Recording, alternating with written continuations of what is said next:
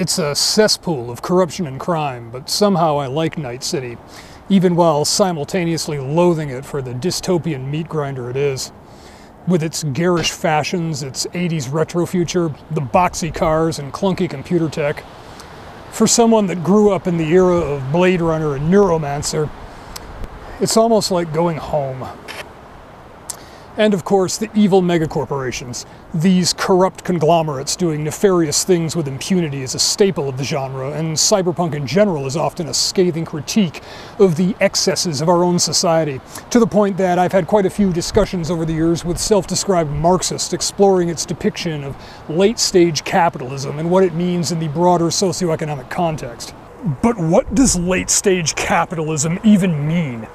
And is the evil megacorp operating as a state unto itself capitalist at all? It's going to take me a few points to answer that. Giant monopoly corporations are a staple of cyberpunk. In the case of CDPR's game, it's best embodied in the Arasaka Corporation, a grand example of the ghost of 1980s Japanese success before the easy money financialization bubble burst. These kinds of fictional megacorporations embody all the worst excesses of capitalism, and when done well, are an excellent critique of commercialization and corporate greed. But they're also caricatures that leave out some important details. So, first thing, what is capitalism? By objective metrics, this is capitalism. This near vertical spike in per-person GDP, average individual purchasing power, standard of living. This is the closest thing we have to a measurement of capitalism's macro-level effect, this explosion of wealth and productivity. But how does it work? A Marxist will tell you it's a system of exploitation in which the owners of capital steal the labor of the working class. Ask a self-identifying capitalist and they'll tell you that private property and free markets drive innovation and lead to an improved standard of living for everyone. But both usually leave out the key point. Capitalism is a system of market dependence. It makes people work and compete for money. It drives innovation because that market dependence incentivizes specialization and efficiency through constant competition. It's exploitive in the sense that you can't opt out and grow turnips on your land for subsistence. You have to exchange something for currency in order to buy essentials and, importantly, keep the government at bay. For most people, what they have to exchange is their labor. If the worker tries to opt out and subsistence farm, the government will come and shut them down. Overdue taxes, zoning violations, they'll find something. You know the drill. So, with that in mind, capitalism requires government to enforce not just property rights, but market dependence. Without that, you can have a free market, but we've had that for thousands of years in various forms and places without having capitalism and that rapid rise of living standards that comes with it. Where this comes in here is that Cyberpunk 2077, like many cyberpunk stories, is set in a failed state, a broken nation after ecological disaster, civil war, or some other calamity. And where governmental institutions leave a partial vacuum, that void is filled by greedy, monstrous corporations and crime syndicates. But I repeat myself. Having spent my share of time in universities, I've known a few Marxists who really latch on to cyberpunk, both how it's a representation of the alienation of citizens, of workers, atomizing society into a collection of lost individuals separated by a wall of invasive technology, and on a more basic level, unchecked capitalism growing like a cancer in the absence of a functioning government, exploiting without limit the people and environment alike. But as I've already hinted at, there is a false dichotomy here. The basic thing we have to keep in mind is that every organization, whether a corporation, a government, or a crime syndicate, is just a tool for the people that run it. And it's not a controversial statement to say that people that run these kinds of organizations are generally motivated by money and power. Put another way, a corporation is just a business given legal status by the government, and the government is just a corporation that can force you to buy its services. Exploitation and oppression are rooted in power disparities, which corporations and government both, to varying extents, codify, organize, and exploit for the gain of the people controlling them. The essence, the punk of cyberpunk, is in taking the technology of the powerful, the technology they use to exert their power, and turning it against them, using it to subvert those power structures. It's more relevant today than ever, with the twin powers of big business and big government on the one hand, making it increasingly necessary to use technologies like electronic banking and up-to-date mobile phones in daily life, while simultaneously imposing ever tighter controls on how individuals can use that technology to spread dissenting ideas, for commerce outside the approved and taxable confines, and increasingly to simply not have your location data or online browsing habits ensnare you in criminal proceedings. The cyberpunk isn't simply a rebel rejecting the technological world, but an apostate, fully embracing the potential of the technology, immersed in the technical details and how it fits into the wider social structure, but rejecting the ideology of it, the ideology of the ruling elites and the ends they use the technology for. And this is where a lot of the criticism and analysis falls short.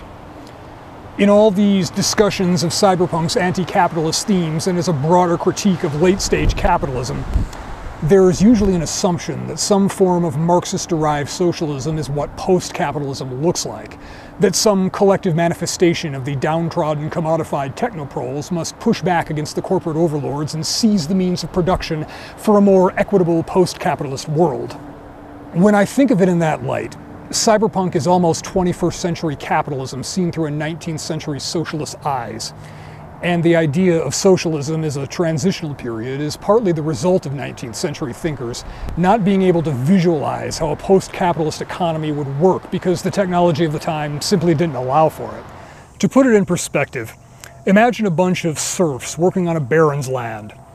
One of these serfs, we'll call him Carl, recognizes that feudalism is extracting their labor for the benefit of the baron, but that other forms of socioeconomic organization are possible, forms that don't force the many to toil in the fields while a few enjoy wealth and comfort. He starts talking, because he's an illiterate serf and he can't write, and eventually convinces the others to throw down their plows, seize the baron's lands, and usher in the new post-feudal society. Only they don't have the technological base for industrial production, and they have no concept of capital that isn't tied to land. The best they can do is kick the baron out of his manor and continue to farm the land as a cooperative. And naturally, someone needs to take on the managerial task that the baron used to do and engage in negotiations with the neighboring barons who still control their estates. I just described the plot of Animal Farm, but you get the point. It's not post-feudalism, it's just feudalism with new bosses and ideological cover to hide that fact. Maybe they'll say it's a transitional stage, but they have no coherent idea what they're transitioning into or how to get there. And in the meantime, the old baron's manor is pretty comfortable. This is what all the socialist states of the last century have been. Post-capitalism isn't the workers seizing the means of production, taking over factories and turning them into collectives. Post-capitalism is decentralized production, vastly reducing the need for big factories, warehouses, complex supply chains, and the wealth-collecting apparatus that comes with all of it. We're just starting to feel the leading edge of that. We no longer need television networks or newspapers to spread information. With additive manufacturing technology, we don't need sprawling factory complexes to produce manufactured goods, and this technology is steadily becoming better and more affordable. From farming to electrical power, it's becoming easier to do it in decentralized ways that undermine the current top-down, consolidated megacorporation way of organizing a technological society. Late-stage capitalism isn't the dying gasp of this system before the inevitable rise of communism, but rather the desperate attempt to stifle that decentralizing, to force new technologies into the top-down model that can be licensed, taxed, regulated, or outright banned. It's a convergence of corporations and governments desperately trying to shore up their own monopolies on control, whether economic or political. Cyberpunk shows us this union of capital and government trying to keep people locked into their system, that the two are not opposing or balancing forces, but different masks of the same power disparity. Our thinking is still rooted in 20th century experience and essentially 19th century theory. If we're going to be looking at the past to understand the retro future and perhaps our own, we should go all the way back to 1600 with the founding of the East India Company. The East India Company began as a joint stock company, what we would recognize as a publicly traded corporation. Queen Elizabeth granted them a charter for a monopoly on trade from the East Indies into the British Isles. They went, set up trading posts, and money flowed into their pockets. The East India Company also raised its own army to protect its facilities and routes. In 1757, this army, along with a heaping helping of bribery, defeated the Bengali prince and forced him to grant terms that included monopoly trade and tax powers. At this point, the East India Company starts to look like a government. It extracts taxes, and if you stand up to it, the army comes after you. Incidentally, this is about where the Hindi word loot entered the English language. In 1773, the company almost went broke due to a famine crushing exports, but being too big to fail, they were bailed out. After which they acted as a sort of agent of the crown, with more government regulation, but still the company was functioning as the government of India. Until their army of Indian soldiers rebelled in 1857, and in 1859, Queen Victoria more or less nationalized the company. Change the setting to a neon megacity and you've got the start of some good cyberpunk there. And it illustrates that governments and corporations are symbiotic, even faces of the same thing. They don't counterbalance each other. The real problem is the concentration of power anywhere.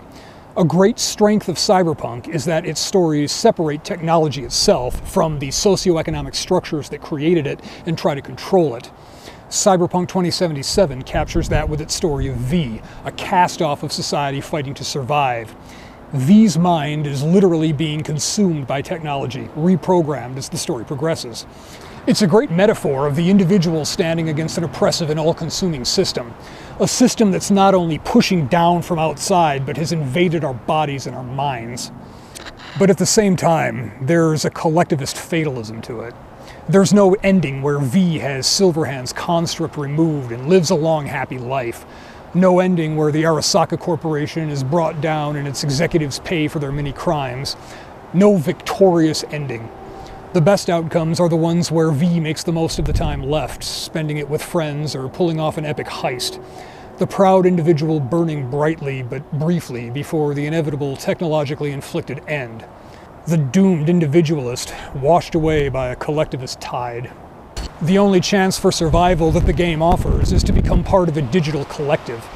A disembodied consciousness blended with something else, part of something else, contributing but no longer distinct. They will be integrated with me. Through me, they gain the chance to become part of something greater. To survive at all requires a choice between being subsumed in Alt's collective mind or imprisoned in Arasaka's. Trapped in the corporate structure of late-stage capitalism, or lost in an undefined collective existing in the shadows of that world. If we look at cyberpunk as a critique of capitalism, we must also critique its lack of a post-capitalist option. As if they could hope for anything better. So what would a post-capitalist economy look like? I can't describe it in detail, partly because it's decentralized by nature and will have a lot of variation, local flavor, and experimentation. We can't foresee all the twists and turns it would take as it develops, but we can infer some basic traits. First, in order to not be capitalist, it would have to curtail market dependency. This doesn't necessarily mean that there are no markets or profit motives or money. It just means that people have options for self-sufficiency or closed communities without dropping out of wider society. We've already mentioned decentralizing technology. 3D printers, home-based power, whether solar, geothermal, small community, nuclear, anything that moves away from big grids owned by heavily regulated utility companies. It would require sound currency. Today, our money is created by governments. It's valuable because they say it is, and they can manipulate markets by making more of it and distributing it to whom they choose. A true free market isn't possible when the state makes itself a party to all transactions and manipulates the medium of exchange. It also requires limited government. One can't reduce corruption by adding more mass to government in the hope of counterbalancing corporations. Doing so just increases the aggregate mass of corruption because in the end they're closely entwined structures directed by the same people. But there has to be some structure for property rights and complex industry. We'll still need to mine minerals, manufacture microprocessors, and do countless other things that don't scale down very well to an individual level. I'm deliberately vague here because a post-capitalist economy is a new thing. It's not fully formed, and there will be some curves and dead ends on the way. We'll have to try things, and some of them won't work very well. I don't have all those answers, and I wouldn't trust anyone who says they do. Right now, we're trying to put the puzzle together without all the pieces, but I think we've had a fleeting glimpse at the box art to guide us. Some are probably disappointed that I'm not going full ANCAP here. I'm just looking at the minimal traits of a post-capitalist economy that still has high technology and some level of innovation. Its governing structure is a more specific issue, and it could go several different ways. All we can say for certain is that it wouldn't be a centralized system of sprawling factories and collective farms, all managed by some oppressive entity owning all of it, whether the state or a corporation acting as a state in all but name. That's the dead-end future. Cyberpunk shows us what that future, that wrong turn, might look like. A world of proprietary body implants, virtual world distractions to bleed off discontent, crowded cities and debt peonage, godlike wealth and power existing beside crushing poverty. It shows us where that road goes, and it warns us to take a different turn. The catch is, we'll have to make our own road to go a different way. All right, someone said Muh Roads. Who was it?